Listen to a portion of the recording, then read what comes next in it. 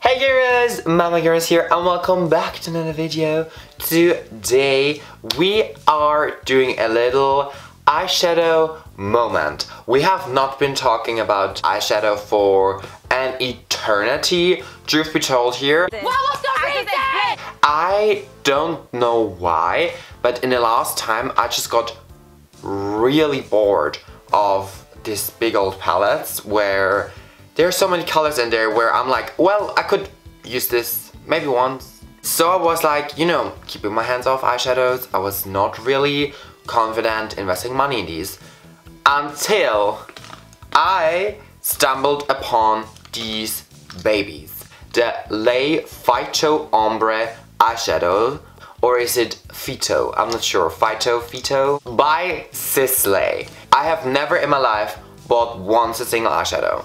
But I do think that this is a trend and I really wanted to try these by Sisley. I have tried the cream eyeshadow sticks by Sisley and I loved them. I loved them so much. I've been wearing them nearly every single day actually for work because they're just very beautiful, very subtle, and it just gives this beautiful nourishing feel when you wear them for quite a while. So they're very emollient. And I actually wanted to know how the powder shadows might perform. So we bought two of these and we're gonna actually try them today for the first time. It's gonna be an eyeshadow wear test and we're just gonna see how it all works. If you're interested what my opinion is on these beauties, then just keep on watching. You could give this a thumbs up and subscribe to my channel because we're heading for the millions. At least in my head. But if you subscribe, we're heading for them in real life too. Don't forget to ring the bell to get notified when I post new videos, normally every Monday to Saturday. That's wrong again, oh my god. Every Tuesday to Saturday, I'm sorry. I'm on the verge of heading off to work and I'm a little all over the place. But I took my notes on my phone to actually tell you all the information I want to tell you, so no worries there. But every Tuesday to Saturday, 4 p.m. Central European Time, which is 7 a.m. California Standard Time. 5 videos a week, and without further ado, let's just hit the intro.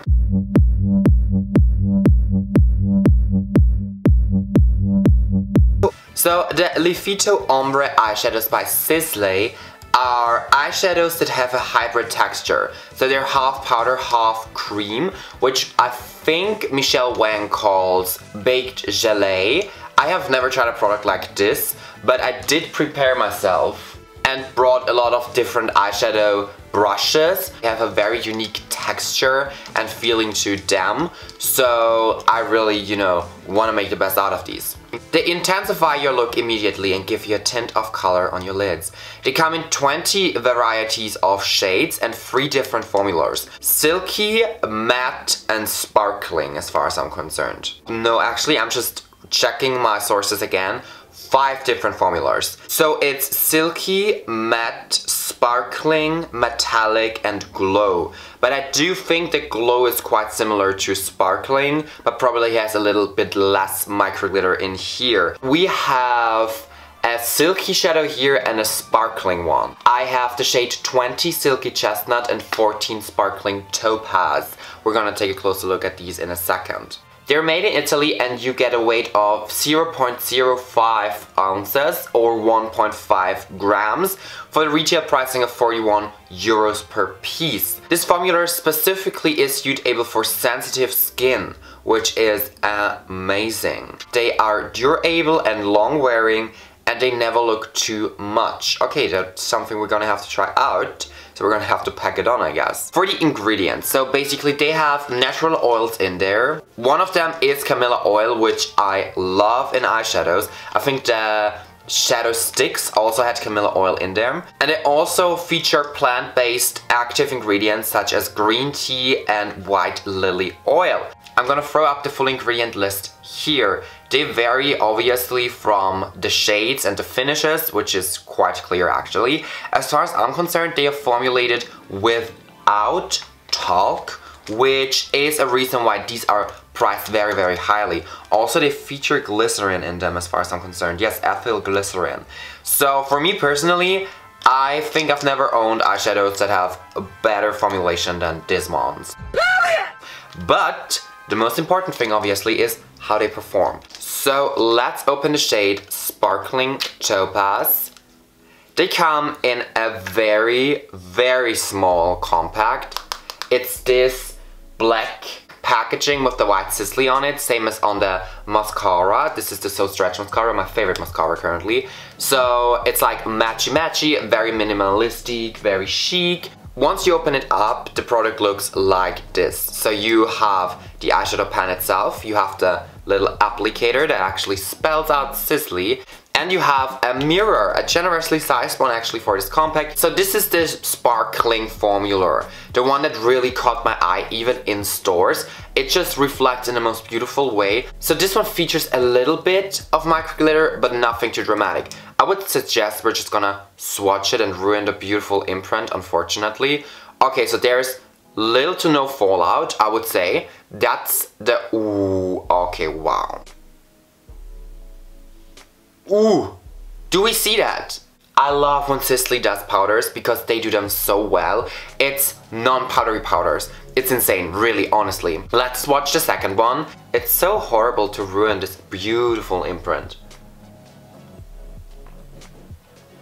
Ooh, the silky shade most definitely has a subtle reflex to it, but nothing micro glitter-esque and nothing metallic. We're gonna use Silky Chestnut as a little base moment and then Sparkling Topaz as the halo eye moment, I guess. I have primed my lids on this side using the Charlotte Tilbury Airbrush Flawless Finish Powder. That's my eyeshadow primer. It just makes eyeshadow stay on for the whole day. And on this side I did not prime it. So normally I would use a pecker brush. So either this Real Hair one or this one by Crayola.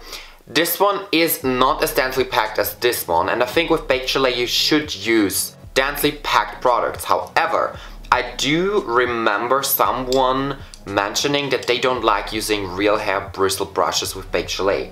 So we're just gonna try using the Crayola one. This is the eyeshadow brush number 1707. This one is one of my faves. Okay. So that's what everyone's been talking about. Do you see that? The product is not showing up, and that's not because the product is non-pigmented. It's just because of the formula and the way it got made. So we're gonna try out the thick Real Hair bristle brush. I'm not sure if... I think they said to not use them, but we're gonna try it. There's literally no fallout, maybe one or two crumbles. Okay, that works. It performs like cream. That's insane. Okay, I love the formula already. Let's try the applicator on the other side. So on this side, again, a reminder, we have not primed. Wow, okay, stop it here. That works actually quite fine. So we're gonna add a little more oomph to all of this because now we're gonna add the shade Sparkling Topaz. On one side we're gonna use the applicator. We could try with that right now. Okay, I like it though. I'm gonna use the finger for the next eye actually. Let's see. Okay, I like the finger better than the applicator. I'm gonna go in on the other side. Wow. There's no fallout, by the way. No. Maybe one or two crumbles, but nothing where you should be, you know, worried about. Oh, that blends beautifully. So you guys, I zoomed you in. That's the eye look. I think it's beautiful. I do want to say I really like especially the sparkling formula. Sparkling Topaz, wow. For the application, you either use a very densely packed, preferably Real Hair bristled brush, or the finger.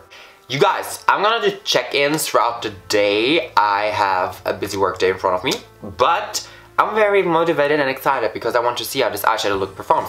Again, primer, no primer. So keep that in mind. Hey you guys, so I just want to quickly show you how the makeup looks in real daylight. So that's the shadow. I went ahead and added a little brow highlight because I felt it was necessary.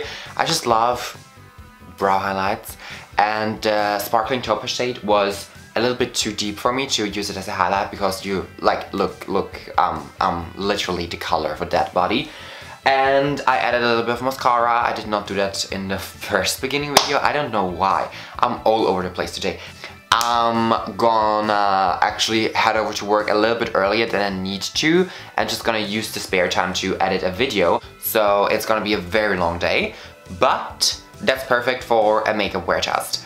For now, it looks fabulous. Wait, I'm gonna come very close to the camera. It looks fabulous. It really does. I like how this makeup looks.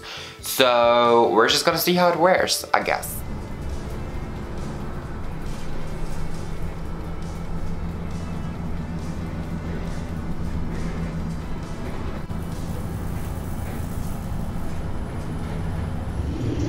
Hey you guys, so it's been 2 hours since the last check-in and I'm currently at work.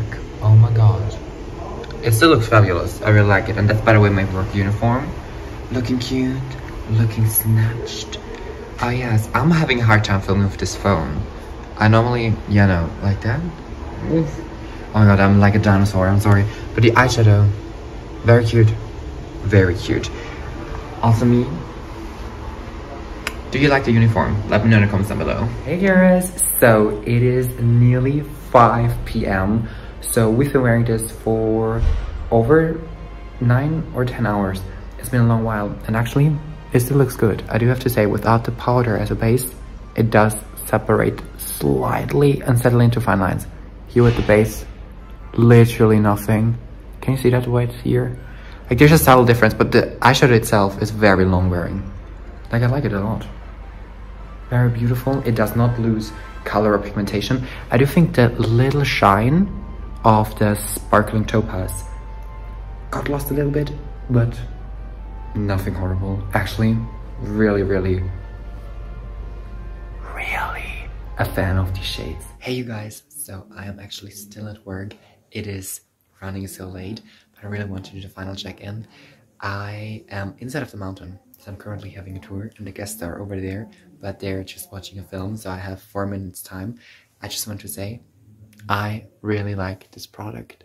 I think it works amazingly with or without a base. It feels beautiful, it feels emollient, very no makeup, but also there is the pigment, so it is makeup but not too heavy.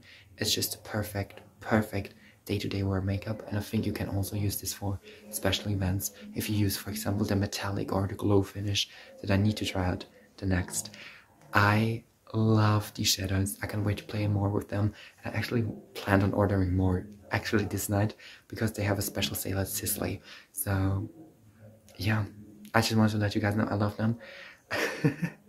Yeah, I'm just so glad I'm running late again, so I don't do the check-in at home, but I thought inside of the mountain. Why not? You guys, if you enjoyed this video, please give it a thumbs up, subscribe, and ring the bell. Don't forget to check out new videos, and we're gonna see us very soon. Mwah. Bye.